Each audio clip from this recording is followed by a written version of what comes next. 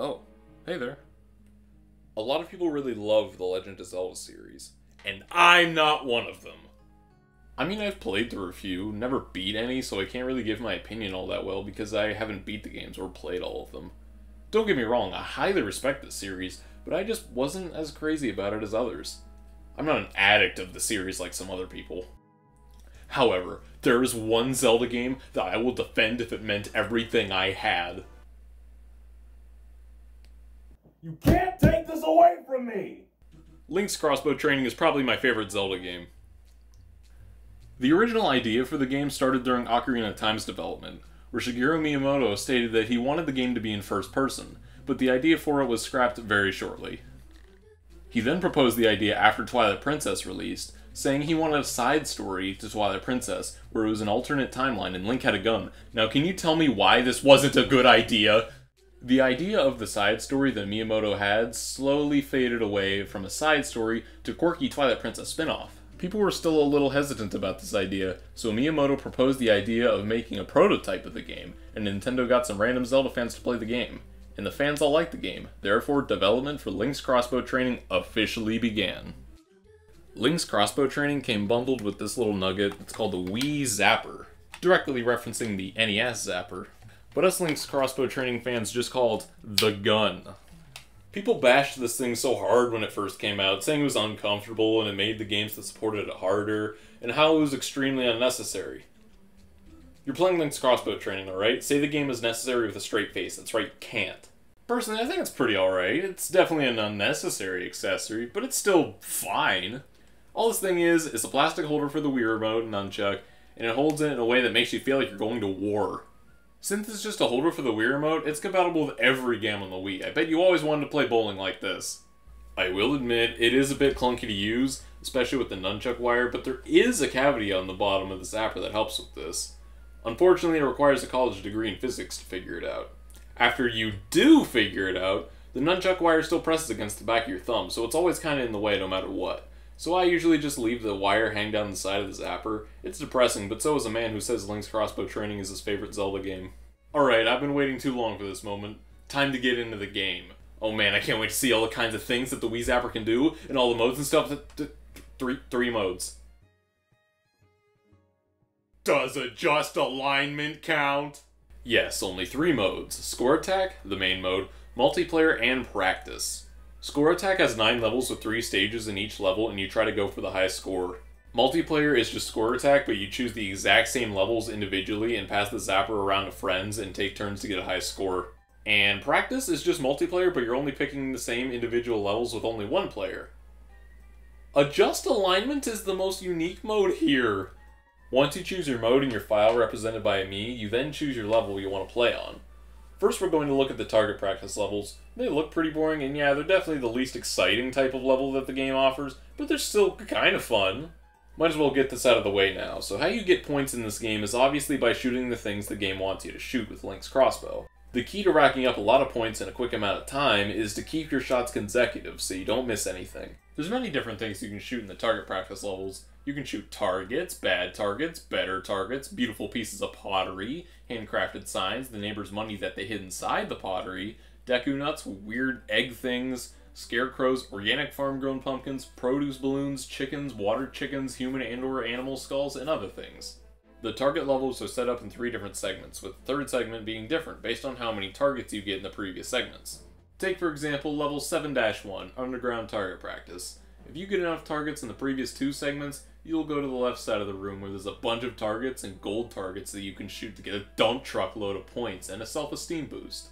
If you don't get enough targets in the previous segments of the level, you go to the right side of the room and get punished by having eternal nightmares. You'll never sleep again. Unrelated, but when you shoot the targets just explode. Usually when you hit a wooden target with an arrow, the arrow just gets stuck in the target. But in this game, they explode into a million pieces. Where does the arrow go?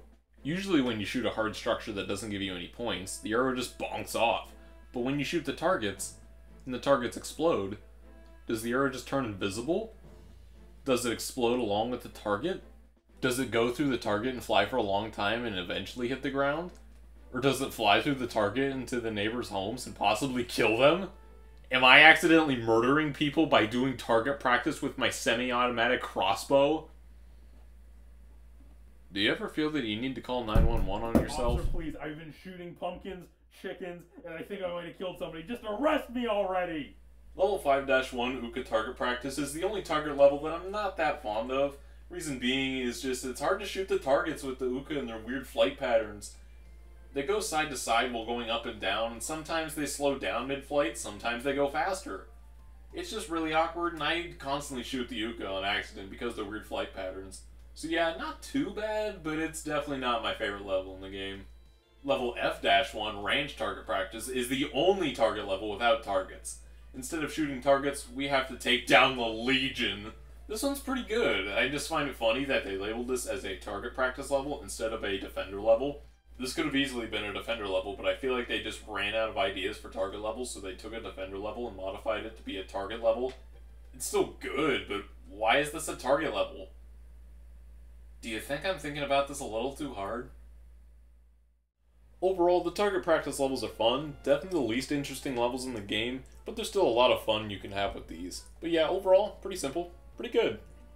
Moving on to the defender levels, these ones have you stay in one specific spot in third person, so you're constantly staring at the back of Link's neck. Defenders have you look around Link's surroundings to search for point slaves.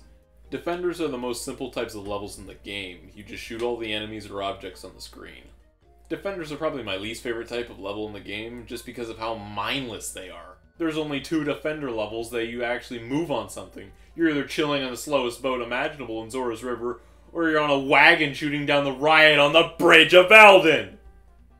These 2 are the best defender levels in the game, just because you're actually moving. You get some new pixels on the screen. The other 9 defender levels just have you standing in one spot looking around like a mosquito flew by your ear the entire time. And then there's 3 defender levels where you don't look around. You just stare straight forward and that's it. Like seriously, just look at this gameplay.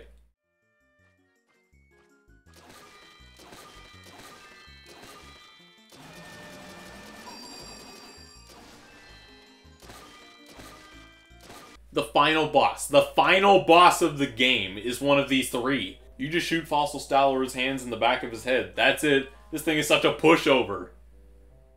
I'm definitely being too harsh on a pack-in game for Nintendo plastic, but I'm just saying, these are a bit boring. The final boss of the game being a straightforward defender is still really stupid. It should have totally been a ranger level, which we'll get into that topic in a little bit. Overall, these are fine. They're still good, but definitely my least favorite type of level in the game. They do give off arcade shooter vibes like Big Buck Hunter or Jurassic Park, which is cool. So yeah, not bad, but definitely could have been better. Or it could have been replaced with a different type of level, maybe. Alright, the last types of levels in the game. Ranger levels, which are genuine third-person crossbow shooting segments. These are 100% the best types of levels in the game. You're actually moving around the level, shooting the enemies down while you go. These don't feel like a demo of what the Wii Zapper could do. It feels like Zelda's take on something like Resident Evil 4. It's pretty cool. There's not a single ranger level that I dislike. They're all pretty good. They all play pretty much the exact same. You go around shooting down the enemies, which for some reason when you get all of them, you get a piece of the Triforce. Yep, I'm still trying to figure that one out. Of course though, we need to talk about level 8-3, Dark Nut Battle. This is what the Fossil Stalwart fight should have been. You fight the Dark Nut by maneuvering around his attacks because, believe it or not, a crossbow may not be the best weapon to defend yourself against attacks with. This is a really good fight for Link's Crossbow Training standards. It's definitely not as fun as the other fights from the series, especially when this Dark Nut fight takes only about a minute. It's a fun minute, though. The other ranger levels are all really good, like level 5-3, the shootout. You go around this town. I'm sorry, Zelda fans, I do not know the name of this town. Hyrule City! It's just cool to explore this place and shoot all the boblins and break windows and barrels and stuff for extra points. Go into the alleys for some cool sneak attacks and stuff. I don't know, it's just a really cool level to me. Same goes for level 4-3, Skulltula Forest, where you're going around shooting the giant pieces of nightmare fuel. Like seriously, in Ocarina of Time these guys weren't too creepy. They were kinda cool actually. But in Twilight Princess or Link's Crossbow Training, these things are horrifying! Anyway, the creepy factor of the Skulltulas actually make this level even better. Like, I don't like actual horror games that are meant to be terrifying, But when a game like Link's Crossbow Training manages to make me jump a little bit because a giant spider with a motorcycle decal on it just landed on the ground in front of me, that's pretty cool in my opinion. So yeah, overall, the Ranger levels are definitely the best levels in the game. It's a shame that there's only 6 of these compared to the 10 target practice levels and 11 defender levels. And that's pretty much the entirety of Link's Crossbow Training. A fun, charming spin-off, no doubt, but to actually look at this as an entry in the Zelda series, this makes no sense. I mean, I get it, it's a spin-off, it doesn't need to follow the previous game's stories or mechanics. It's kind of like Zelda's Kid Dracula in a way. An example of this is with the fight with Fossil Star-Lord. In Twilight Princess, Zant actually appears before you fight Fossil Star-Lord. He stabs a sword into its head and that's how it comes alive somehow. This also takes place in some weird temple place or something. But in Link's Crossbow Training, Zant doesn't make an appearance anywhere. He doesn't stab the sword into the Star-Lord's head to awaken him. Star-Lord just wakes up in the middle of nowhere and Link has to fight him. What? No matter what the heck this game is though, this game is still insanely fun in my opinion. I feel like we should embrace more spin-off games like this, even with the concept of the Ranger levels. Those are really fun. I could totally see a new Zelda spin-off like that. I'm not necessarily saying we need the Switch Zapper because dear lord that would be creepy, but it'd just be neat to see this idea come alive once again. But we can't forget what makes this game my favorite Zelda game of all time. That's right, Adjust Alignment mode.